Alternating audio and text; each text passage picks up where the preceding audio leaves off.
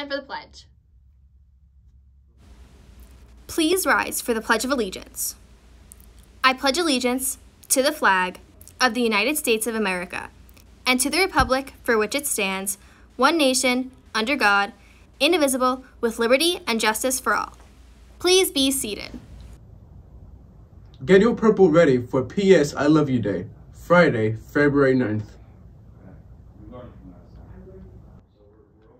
Attention all Rho Kappa members. There is a mandatory meeting Tuesday, February 6th during 10th period.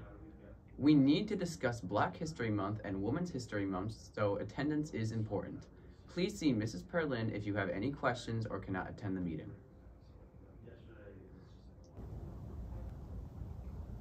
Attention all students who signed up for the Saturday's Model UN conference at Connetquot High School.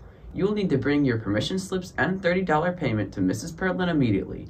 We are also having an informational meeting about what to expect during Wednesday and Thursday, 10th period. It is recommended that you attend one of those sessions so you can get your country assignments, background guides, and learn about the procedure for the day. Any questions? Please see Mrs. Perlin. Congratulations to January's Social Studies Students of the Month. Ms. Perlin loved all her fall semester government students, but wanted to recognize 4 students who worked hard, approached everything with positivity, and acted as role models for their peers. The following students were recognized by Ms. Perlin: Gavin Acker, Meg Daly, Danny Gunther, and Elizabeth Mansfield. Stop by our display case in the Social Studies hallway so you can see their display. Keep up the great work.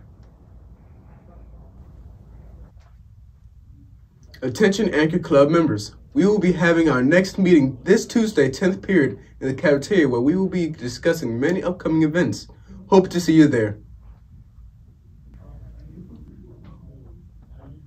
The application for the Rise and Rice Tech Student Research Program for the 2024-2025 school year is now available. Please scan the QR code where posted or on the door to Rise Lab Room 200A in the Math Hallway to apply. If there are any questions, please see Mr. Kasky or Mr. DeAngelis in room 200A for more details.